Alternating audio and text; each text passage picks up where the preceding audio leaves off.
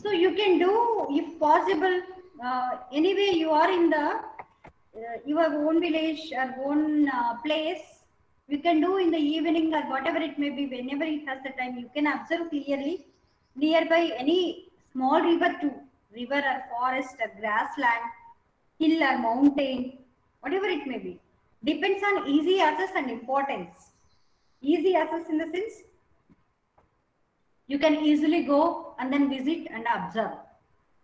And then importance of that particular place. If that is a good grassland, beautiful grassland or hill, a small hill too or mountain, if it is under degraded position, you has to observe and then you can give the inputs. I can report based on your observations and then understandings about various aspects of environment. Here various aspects. What are the producers? What are the utility? What is going on? Is there any threats? Threats is there? From which side threats are going on? Everything you has to observe. This is the one of the, field experience is most effective learning tool for environmental concern. Not only now. So if you can create, field experience, field observation, you can,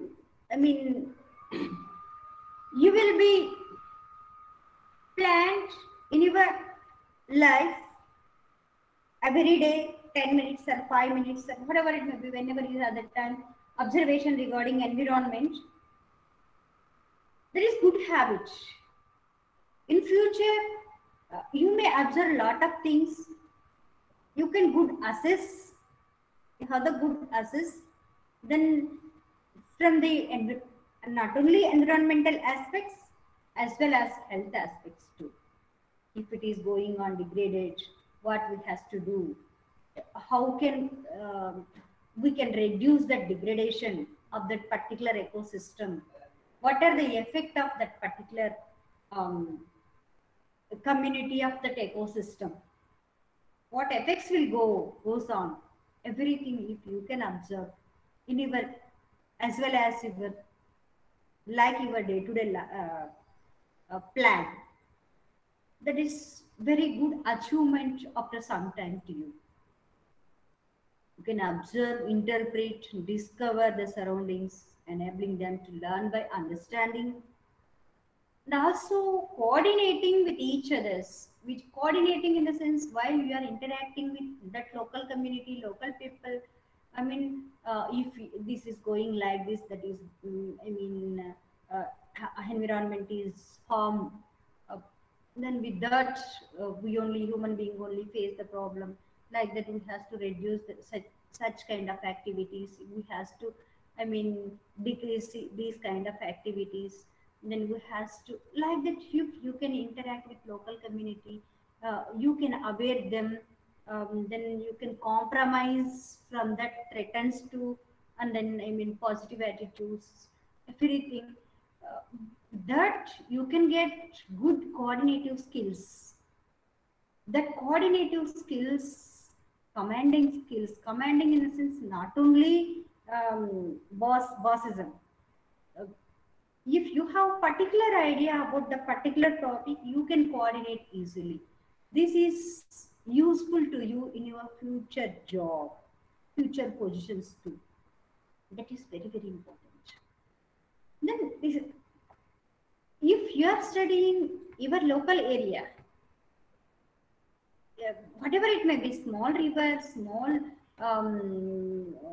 lake, a forest, grassland, a hill, a mountain, whatever it may be.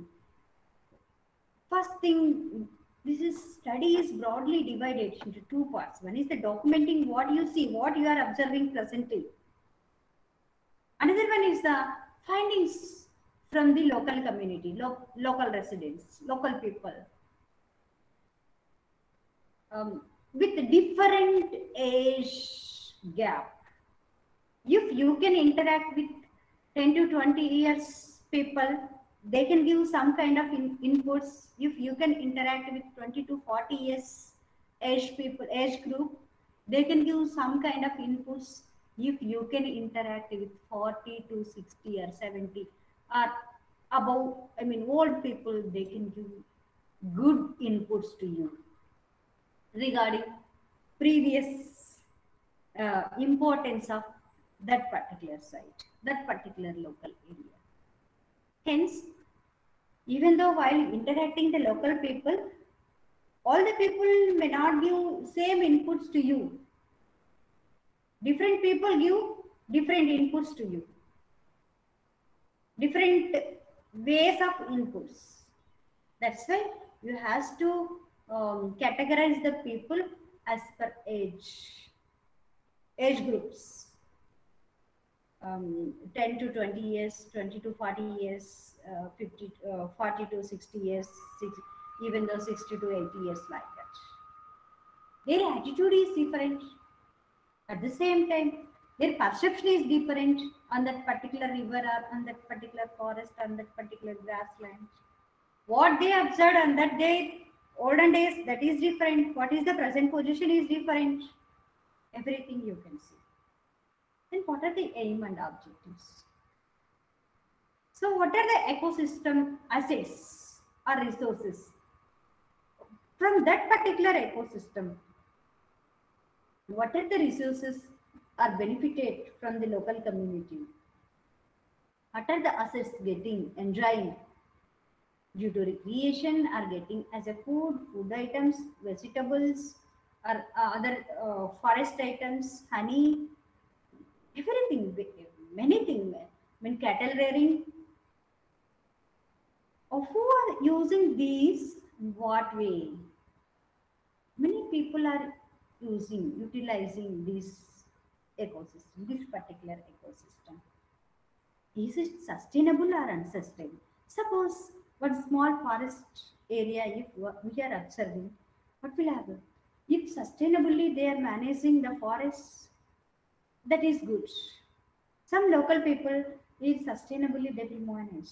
Even though, I mean, even if they are cattle rearing everywhere, they can protect their forest land for next year, for future generations too. They can utilize up to certain extent only, not completely. They may not degrade. Even though in summer areas, in summer season, uh, that particular forest area, any forest fires may occur. They are involving a lot to prevent that forest fires, because if in the summer forest fires will come in the forest area, what will happen? I mean, small shrubs, small plants will be completely vanished. Next year, they may not get for their proper cattle rearing or for whatever it may be, for next year utilizes. Hence, some village community, they are sustainably utilize their resources. Even though if it is going on unsustainable direction, we has to educate them. If we are continuously utilizing, misusing, what will happen? For your future purpose, you may not get all these things. Like that, you has to educate. Is the ecosystem is good in condition or degraded? If community is going on and then cattle rearing is going on and then it is degraded, canopy lost, I mean, due to cattle rearing or whatever it may be, for their uses, day-to-day uses, timber extraction, cutting of for fuel wood, cutting of trees for fuel wood, whatever it may be, it will be degraded. That degradation, up to what extent? Up to in good condition, I mean, up to such extent is okay, but degradation is every year degradation is going on and enhancing. There is no forest after sometimes, after 5 years or 10 years, there is no large plants, there is no shrubs too for the cattle rearing, everything. I mean, for their wild fruits, wild vegetables also, they may not get properly, continuously. If canopy will be lost, what will happen next year? They may not grow small shrubs and then everything whenever rainy season comes. That's why they has to protect, conserve their local area. How can be? How? can it be conserved or protected? So up to some extent, if we are going on, even though if we are using fiber day-to-day purpose, living purpose, you has to conserve it. You has to protect it, that particular land, that particular area, that particular hill slope or mountain, whatever it may be, forest. Or otherwise, after some times only dry land, I mean desert land will be observed. That's right. I mean that local community has to take initial step and then major steps to conserve that particular ecosystem. These are the major aim and objectives. Methodologies. What are the methodologies? Then first thing is the observation of the ecosystem. How is there? I mean, we discussed in the, I mean, what are the producers, it is degraded or not, and then consumers, how much extent is there, what is the population, like that we have to observe that particular ecosystem. Then questioning or interacting of local people and the sustainable use of resources, you have to interact, interpret the local people, what are the resources you are using, up to what extent you are using. Suppose one plant is giving, a large plant is giving good fruits for the, I mean, edible fruits, eatable fruits. Uh, Whatever for that, I mean, it may be very tall plant. What they will do, they may not go up to that plant, and then they may not take that fruits. Simply, they are cutting the plant or branches of the plant. Uh, they can easily took that. That is the, I mean, unsustainable use. If you can use that fruits as well as, that is good. Cutting of branches or cutting of tree and then using fruits. What about next year regarding that fruits? That is the unsustainable use.